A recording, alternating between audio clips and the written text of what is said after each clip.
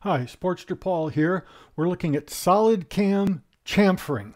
I found three ways to do it. There's an automatic chamfer, which of course doesn't always work the way you want, typical automatic stuff.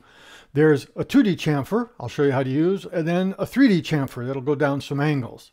What we're going to do is use that part I did in the evaluation, episode 1, 2, 3, 4. I'm going to go to episode 4 where it's all done, and we're doing something I don't recommend. I like to draw chamfers in the model itself. Some people like say, oh, it's just deburring. They'll take the sharp edge on the model and chamfer it in the CAM program, like what we're going to do. If there's a chamfer on the part, I think maybe you should show it. It's not like we have 386 computers that can't have 2 lines instead of 1 on the corner. So let's go up to SolidWorks here, 2020. I've turned on, oops, not options. What am I doing? Actually, I've already got it already. So we can open this test part -4. That's the way last thing we did where the part was all done. This Dave Rui, my buddy, did this great test part. Here it's coming. This machine's running a little slow today. Here it is. See, now it's asking, okay, you open the SolidWorks part. Do you want to open the SolidCAM part? If you do this and then try to do a save or a save as, it can't copy the CAM stuff over because the module, the add-in is holding it open. So it screws everything up. So you cancel here. Then you do File, Save As. Remember, in SolidWorks, Save As really should be called Rename. So you want to do Save as a copy and Open. And we're going to overwrite this one I've been practicing with, Rui test part SolidCAM chamfer. Replace it, yes, please do. And now it's asking, okay, it's got that same SolidCAM stuff. Do you want to open it now? And yes, we do, because we're already in the new part, this chamfer part. Now it's asking, hey, you said you wanted to open the new document. What about the old one? Well, you close that one. And because I never trust it, I always look where Window. Okay, and this is the part we want. You can also hover up here and make sure it's upside down. I don't know why. Maybe that's the way I left it. So here we are, and we're in the tab already for always pushed over. This is the tab for SolidCAM, all the machining. Here's a top setup where we did all the stuff on the top. Here's the bottom where we faced the bottom off and did the holes, the 5 holes. So there's the center drill, and tap. So let's look at chamfering this top stuff. And like I say, there's no chamfer drawn in the part. And I spent an hour in Visual Mill because I'm evaluating all these packages before I realized Visual Mill doesn't let you really do a chamfer on a sharp edge. You've got to show the chamfer or make a sketch with offset geometry or stuff like that. So here, let's go to slopes. This is the last thing we did. You can turn it on and see, you know, this is where we came down and did these slopes. So what do we want to do? Right click, add a milling operation. Let's first, to show you why automatic rarely works, chamfer recognition. And it comes up, because I have 4 monitors, I got to drag this stuff for you to see. So it's showing, okay, it'll do this. First thing, like all of these, the mystery button, you want your geometry, confuses you with all this, and then this is to edit. That took a while to figure out. This is where you want to select the geometry. Simple thing to do. Now, let's see if this is screwed up like it was. See, it's defaulting to select the solid body. And if you do that, see, it's going to try to chamfer down in here and gouge and ruin and make big things. I'll save you that misery. But it's smart enough to know it can't chamfer. This is a 2D chamfer recognition. It can't do these slopes. So we're going to go here. We're going to unselect all. We're going to say, no, let's just do the faces. It won't let you choose edges. So that's another thing you're going to deal with. But this face and this face. You say, okay, those are our. Then the tool. Select. Here's the 4 tools we used before. One end mill did all the stuff, then center drill and tap. You have to learn on the unlabeled buttons of hell right here. And I found, I think the getting started had a 1/4" spot drill. Yes, 1/4" spot drill. Then what do? Okay, another little tricky thing. I got to love-hate. I love the power of this program, but I hate how convoluted and hard to use some of the stuff is. I'm sure if you used it every day, like you're a CAM programmer at a machine shop, easy money. I'm sure the help guys were like that. Well, what do you mean? You hover over the stuff and it tells you what it is. I don't want to hover. I want it written out. So we want to assign, we don't want this tool number, spot drill number. Well, actually, this might actually work out. Come on, let's say it did it. But because I got this over here, you know, there's spot drill. So let's get out. I'll escape from this selection. So now we've got a spot drill. So we say accept. So there's our spot drill. Life is good. Since it knows it's chamfer and the name of this operation is chamfer faces. Geez, I wonder if it remembered this from a previous trial. Chamfer faces, clearance, safety, upper level.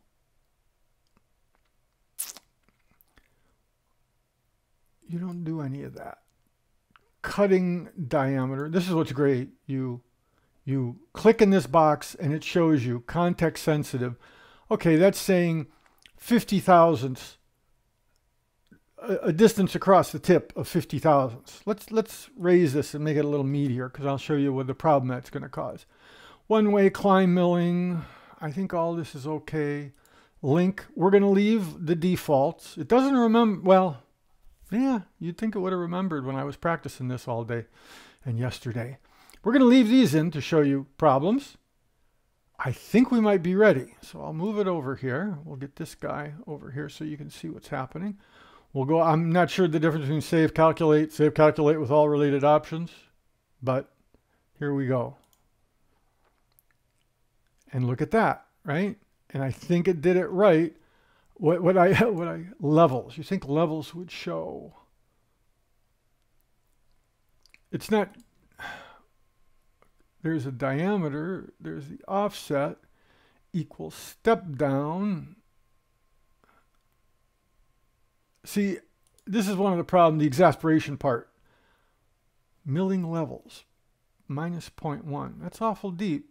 Chamfer depth, here it is. See, and back and forth, back and forth. Oh, okay, it needs a chamfer depth. So let's go 0.05, 50 thousandths. And that's all pretty big, and we'll show you the problems this creates. So now we'll do it again. And there we go. We'll simulate here just to show you this simulation. I don't find it very useful. It's their standard simulator. Goes around and it comes here, does this, does the inside one, can't do, close it. But then this is the reason I solo. Oh, it also lights up this bottom toolpath every time I do this. So you got to go turn that off. So get out of this. And then the reason to love SolidCAM, this simulator, they're new or they're beta. It's in beta. I guess they're still working on it. Up it comes. It's all green, which means the compare function's on. So let's look at what it does. Then it goes there. Oops, that's not good. Oops, that's not good. Oops, that's not good. Oops, that's not good. And without even turning on the compare, you know, you can see. And the reasons we asked for a big chamfer, and we went up to this point, which of course gouges this rising edge. So what I found to make this almost usable, chamfer faces, let's double click on this again. Milling level, chamfer depth, make like 1/10 of the depth. Only go down 5 thousandths. And then, I guess it's in technology, chamfer parameters, cutting diameter. See, we're pretty far up. And the closer you get to the tip, the less the body of it's going to whack into those angles and slopes, right? So I think I went crazy. I think I said 0.00. Well, that's almost ridiculous. Let's say 5 thousandths, which could be a real problem, right? Because mathematically, the center doesn't turn, right? There's no rotation at the center. So only being 5 thousandths out, my thinking is I've got a Avid Benchtop Pro. It's a router-based machine, and it's got a 24,000 RPM spindle. It's great for engraving, but bad for drilling drills. Anything bigger than an 1/8 inch drill, it only goes down to 8,000 RPM. But with this much RPM, let's see if we can fool this thing into doing a better job. So let's go here, go ask for our stuff. Stuff should move really close. See, once again, it lit up this bottom. I don't know why. It just felt like it. I'm going to close out of this, save and exit, and let's just do our most favorite, most beloved. Turn this off now. Now, so you can even almost see. See, we're just using the very tip of that. And if you can spin it fast enough, we still got a gouge though, right? Still got these gouges. No way around that, I guess. Maybe what happened if we went the other way and went all the way on the flank? No, you'd still gouge. And this is the thing with automatic. This part was designed to foul up automatic feature recognition, automatic everything, and it works great to foul things up. So let's go chamfer faces. I hate these triangles. This isn't SolidCAM. This is SolidWorks. At least they could put a whole solid bar down here or make the scroll wheel work. What do we want to do? Suppress this. We're done with that. So it's grayed out now. So now let's do a normal kind of 2D. Go here, add milling operation. We're going to do profile. Now why this is profile and this is contour 3D, and why this isn't contour 2D, contour 3D, or profile 2D, I don't know. Maybe there's some thinking machinists have. I don't understand it. We're doing a profile. We're back in our thing. For our geometry now, watch this. This is when you love this program. Select the geometry. All right. So go here. And, you know, we can change the direction of this, but we want to go that way. So you say yes, yes. And say, okay, we got that one. Now remember, you can't change left and right as you're going. So I made that mistake once. So since you're going around in this direction, now you got to go down here and say accept, accept. And it's got that. And you say, okay. And now it's got the chains. Tool. It doesn't default to the last tool you use. This is grayed out because we suppressed that. It's not used because of the suppression. Now it's used again because we're using it in this one. Tool. Levels. It's so easy to get confused. Clearance. No, down here. Upper level. Oh no. See, this is multi-level. It's these icons, always unlabeled because that makes everything a puzzle and people can think they're smarter than us. So variable. Watch how cool this is. So now it's variable. And I got to move it off a little so you can see. And see, they've labeled this one's 1 and this one's 2. And they've given us this little chart. And this is what's gorgeous, right? Chain 1 is up here. Upper level, you just click it. And that was correct. But this one's down lower. Click that. It's down where it's supposed to be. The depth, we learned about not going too deep. So let's go 0.05 just to start with. Do this one same way. 0.05. So that's that. Technology. I'm going to go through this so you can kind of see what's going on. I think that's it. No. See, every dialog box is different. Here, the word chamfer, you know, at first they throw you off with rest material, and they add in chamfer. You have to say chamfer. Now notice there's only 2 tabs up here. When you select chamfer, the chamfer tab appears. And with the chamfer tab, and here's where you love the program, they show you this context sensitive. When you click in this box, how far down do you want the cutter to be? We'll say 50 thousandths again. Link. See, it's got into, and this is going to screw us up. Let's do it real quick. It's doing its thing. You can see the add-ins. Can I close this now? Yes. Can we get rid of that stuff that lights up for no good reason? It's a bug. We go to the SolidCAM simulator, and you'll see this thing because of the lead-ins and lead-outs. So it's got a couple problems. The lead-in, lead-outs cause a problem. So that's not too hard to fix. Double-click on it. Wait a second. Come here. Go to links. Lead-in. Don't put a lead-in. I'm sure there's, but you know, they probably do right angle lead-in and all kinds of other stuff. But just for here, and you say recalculate. and it does its thing, and you can barely see underneath this, and you turn off the bottom, and then you go here, and then you go here, and you do this. So it's got little gouges. But now I had a help guy. They have tremendous help. The personnel and the videos and all this good stuff. I could have sworn he edited the geometry. I couldn't figure out how to do that. It's probably doable because I watched him do it. So go up to geometry. Once again, spent 3 minutes. Oh no, there's the button. A little pencil means edit the geometry. And you come up here, and we want to edit chain 2. And you got to go here and say, actually, I think it ended up just deleting it. Chain 2 deleted.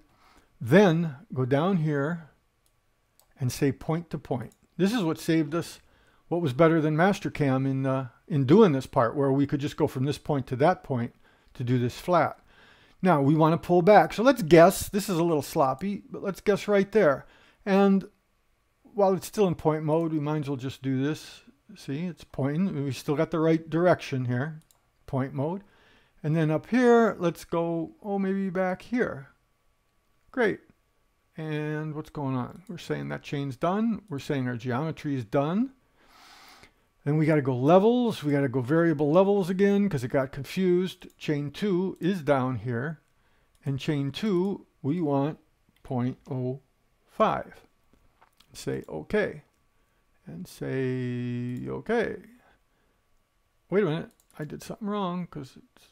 Look at it. It lost the math. It lost toolpath for the face down here. Who knows? Let's do this. I forgot. It somehow, because it calculates this, it also goes and calculates space bottom. That's pretty scary. Let's get out of it here. Turn that off. Go here. Do the magnificent Simulator Magnifico. That's what I call this thing. Zip, zip, zip, zip, zip, zip. See, we pulled it back. This one we pulled it back just perfect. I think we made a mistake on the other, but you get the principle, right? You can go less and less. Now, the other principle to know is using the tip gets you out of some troubles. You go here. Where is it? Technology. So let's just work on the very tip. See, it's so easy. I'm doing this real time and I can't remember. Here it is, chamfer. Let's go down to 0.05. So we're going to work way on the tip of this thing. And I think that'll make for less errors. Let's see. And then what else? The levels. No, variable level. And we're also only going to take, come on, 5,000. So just a tiny little, like a deburring on this one. Oops, 05. Say OK.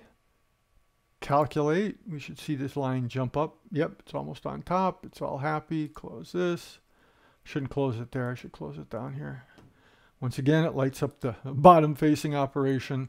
Once again, oops, wrong. Once again, we can go simulator and watch it do its thing. Zing, zing, zing, zing, zing, zing, zing.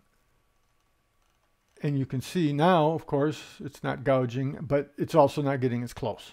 So those are the trade-offs. Like I say, with a tiny tip there, I would want the spindle to be at full speed, but for my machine, 24,000 RPM, because you got no tangential velocity as you get down towards the tip and no cutting at all on the actual. That's why drilling is such a hard operation. So, okay, that was fun. So we got that done. Life is good. So let's take this guy. Let's turn it off if that matters. And once again, the hated triangles of SolidWorks, suppress this one. Then go here, add milling operation, contour 3D. You'll see why I was getting confused. Select the geometry. Go here, not constant Z. I think we can do this way. Yes. Say, now we want to do the whole Megillah because we got a 3D toolpath. It says, yes, we're happy. We're happy. But then this gets to the exasperation point. The tool, they never remember the last tool you used, unlike cheaper programs, but that's okay. Okay, so now we got the right tool. This is, let's see, upper, lower. It's got that right. It's smart enough. Technology, Okay, this is the exasperation. First, you got to spend 3 hours. Oh, chamfer. This is where we tell a contour, a 3D contour, that it's a chamfer. Gosh forbid it just has a chamfer operation you can select, but you can't highlight it. Well, that's because you got to go here and say left, which would be climb milling with the directions, blah, blah, blah. Now chamfer lights up. Now that goes, and what I should have shown, see, there's a chamfer tab that magically appears that you'd never notice. Chamfer tab, chamfer tab, chamfer tab. Same thing. I guess with 0, it would be right on the very tip. We're going to do the same 0.005 because we've learned about not being down too close. Milling levels, depth, I guess this is where, see, I can't remember because nothing's quite the same. Every programmer did his own dialog box. But this is a very light kind of a deburr chamfer. Let's go pull this off so you can watch it do its thing when I make a tool path. Hopefully it'll succeed. No machining. Oh, I remember what did this. See? Same problem. Where is it? Technology. Oh, no. Go back here. You got to select one of these or it doesn't know what to do. That was another 20 minutes of my life. Now do this. Now do this. I don't see tool paths. Sorry, calculating. Oh, no. There it is. Right up here. So now we go here. 23 minutes. Let's see if we can get this done. Erase toolpaths that magically appear because of a bug. And go here and say SolidCAM Simulator. And do our, oops, I don't know what that does. And turn on compare and look at that. Now if we cut closer to the top of the tool, you know, that makes big errors here. And you can see there already is an error, right? This is wider here. How can we show it? Right here, right? This is why this simulator alone, compared to the MasterCAM and BobCAD simulators, which is a modular work simulator, no thanks. This thing is worth its weight in gold.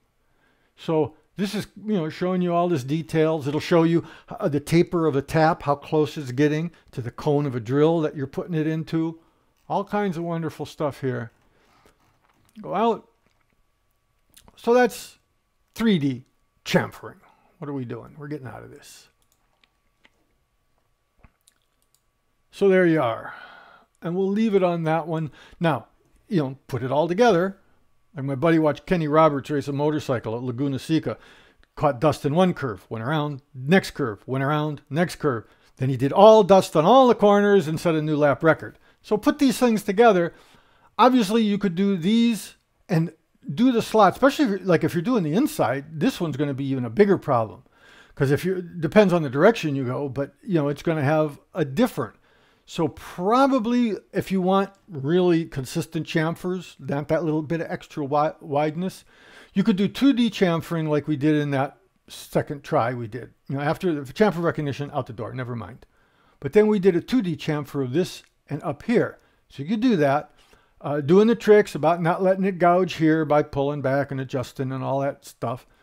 Then probably the way to do it is make another a 3D chamfer with this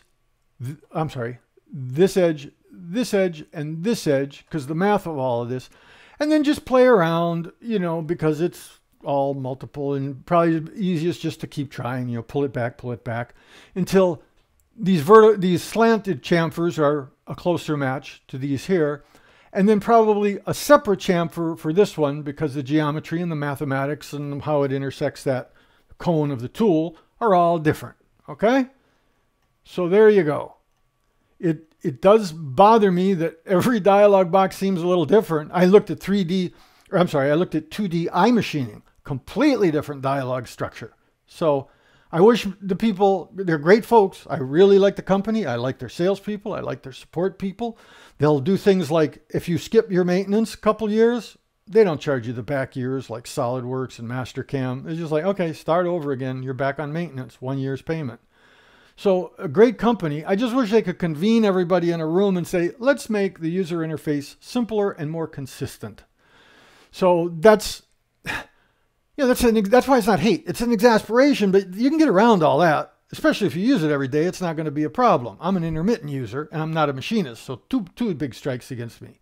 However, this program has done everything I've asked of it, and I'm sure it can do a lot more. We're just scratching the surface. So that's the love part for SolidCAM. All right, so let's cut out. We're actually a little ahead of our half-hour show. So that's chamfering in SolidCAM.